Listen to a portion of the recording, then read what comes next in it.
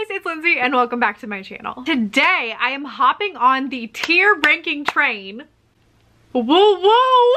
I'm going to be ranking all of the writing craft books that I have read so far. Now I do have a craft book and review video where I read 10 craft books in 9 weeks. It was a time. If you're looking for a more in-depth review, what each book is about, the pros and the cons and the comparisons, I think I'm gonna direct you towards that video because I think that will be a better introductory one. This one is going to be all about me. This is personally how I feel about each of these individual books, what they were for me. I want you to watch the other video first because that one will help you decide if a book is right for you, because we all need different things and are at different places with our craft and have read and absorbed different things at different times. If I put a book on one of the bottom tiers, it was bad for me, but that doesn't mean it would be bad for you. It could be exactly what you need, is basically what I'm trying to get at. My friend Lizelle also did one of these videos recently. She ranked writing craft advice and it was such a fun video. I'm gonna link that down below too, so definitely go check her out. So let's just hop right in. Okay, so here we are on my screen and the first one up is Creating Character Arcs by K.M. Whalen. Now I am gonna put this one in my faves because this is a fave. I really liked this one. It was self-published and I had never heard of it before, and then a subscriber recommended it to me and I'm so glad that she did because for me it was exactly what I needed. It upheld some ideas about storycraft that I already had and already knew about, and that really meant a lot to me and helped me in my craft, while at the same time making my characters and my story even more deep. So I love this one. For me, it's a fave. Next we have Story Genius by Lisa Crone. And this one's also a fave. I really like this one too. Now, Lisa Crone is interesting. She's got 2 books on this list. She also has Wired for Story down here, which I'll rank later. But I really liked this book. This is a good book if you are just beginning to brainstorm, outline, and work on that first draft. However, it does have all of the beats and things like that that Anatomy of Story and Save the Cat have. So you can be like on a 3rd or 4th or 18th draft or whatever and still read this. To me, it's kind of like John Truby's Anatomy of Story, which y'all already know I was gonna put that in God tier, so we'll go ahead and put it up there. But Story Genius is basically Anatomy of Story if you can't handle John Truby, which I totally understand, because Anatomy of Story isn't going to be perfect for everyone the way it's perfect for me. He's douchey and super arrogant and his tone is snide and smudge. If you guys watch The Office, there's the arrogance and the smudge. Jim Halpert is smudge and arrogant. I think you mean smug. Arrogance. But Story Genius hits almost all of the same points, not all of them, but almost all of them, and remains a little bit less smudge. While we're here, we'll talk about Anatomy of Story. That is of course God tier for me. It is my favorite writing craft book. I don't think that's much of a surprise to anyone that's been around here a while. I just think it's the most in-depth craft book that you'll find. I think it's amazing. I think it's glorious. And I mean, John Truby wrote Shrek. He wrote Sleepless in Seattle. Like, these are amazing stories with great characters and like nuanced plots and like, I think he's incredible and I think he knows what he's talking about. And I know Laura Wrights is watching this video like, oh my gosh, Lindsay, shut up. And like, I get it. A lot of people hate this book and rightfully so. And then we have Save the Cat Writes a Novel, which is everyone's favorite, I know, but it's going down here. I'm sorry. I want to reiterate again, for me, this is where I would put it for me. If you have never read Save the Cat, I definitely still recommend it. I think it's a great beginner book. It's a great book too if you're just starting out with craft. Like, read Save the Cat first and then read a bunch of others, just like you would with any other craft book.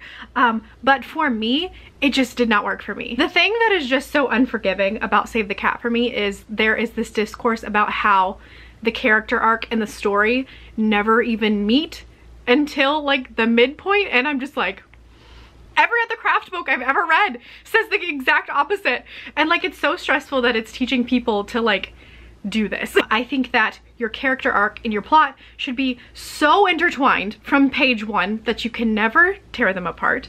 So I just don't agree with that, and I really don't like that it kind of leaves you out in the middle of the ocean with Act 2. It doesn't really explain that very well. Story Genius and Anatomy of Story both do that way better. So that's why it's in the there's better out there. The redeeming qualities of this book though, because I will be nice, is that I really love the in chapters where it teaches you how to like write a query and a pitch or like a Twitter pitch blurb. Love that part. And also where it breaks down each individual genre of story. I think that's really cool. And then we have probably the most popular, which is Stephen King's On Writing. And I'm putting it over here. Now, I want to say, I am doing this because this is for ranking writing craft book.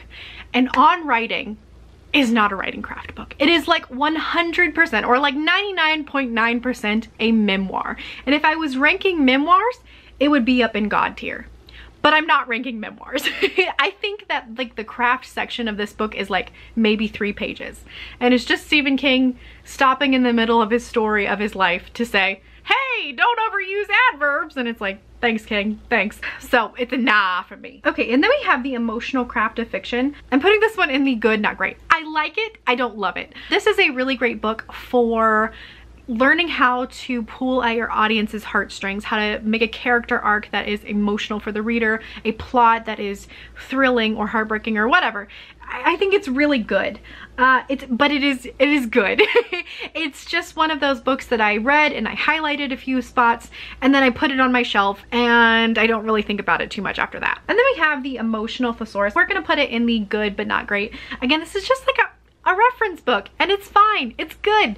It's just like one I flip through when I need it but never really think about it otherwise. And then we have the Writer's Guide to Character Traits, and this is going up in the faves for me. This is a reference book too, but I just really adore this one. So this was written by an actual psychiatrist and she just really understands people, and if you understand people then you can write good characters. She goes through and gives you like full spectrums of people of different situations and life things. Oh, I'm a writer, I swear, I'm good at words. But she teaches you the typical characteristics and traits of like a garbage truck driver and a celebrity and a serial killer. Like all of these people exist on a spectrum and you can see where your character falls and then what like atypical traits and hobbies and likes and dislikes and things like that type of character would have. And I find this actually pretty invaluable. I usually read over it at least once before I start a new outline on a new novel, and I really think it's great. Like even if you only read over it once in your life, it'll make a difference because things stick with you. And then we have writing science fiction and fantasy. For me, I think I am going to put that one in the there's better out there. It's okay. I love the reference part of this book, particularly the anatomy of a castle, how to use certain medieval weapons, regular dress that you wore in like, you know, the 1600s, things like that is really great. But at the same time, I feel like I could just like Google search that and find it a lot quicker. There's just a lot of articles that you have to get through first until you get to the reference section of the book. And if you are a big history nerd and are interested in the literally the history of science fiction and fantasy, I think this is great for you. But it just, for me, it was just like I liked the reference. Everything else I just kind of skim read. Also, Orson Scott Card like wrote half of this book, which makes it just like a little bit more iffy for me. And last but maybe not least is Wired for Story. This is again by Lisa Crone, and I'm putting that one in the there's better out there as well. I think that Wired for Story and the emotional craft of fiction are really similar, but the emotional craft of fiction just goes a smidgen deeper than Wired for Story, so I always just kind of preferred that one, which is why this one goes in the there's better out there category for me. So there you go. That is how I would personally rank all of the writing craft books that I've read for me. I'm trying to make that with like a lot of exclamation points. For me. I hope that On Writing means more for you and that's what you need. Or Save the Cat writes a novel. Maybe that's exactly what you need. Maybe you hated Anatomy of Story. Laura, I know you did. And she would put it in the nah section. And like, that's totally fine. These are just how they were for me and my journey and the point that I'm at in my writing life. So let me know down in the comments where you guys would individually rank these things on your own ranking list. Thank you guys so much for watching, and don't forget to subscribe, or I guess unsubscribe if you're mad at me about the whole save the cat thing. Anyways, I love you guys, and I will see you in the next one.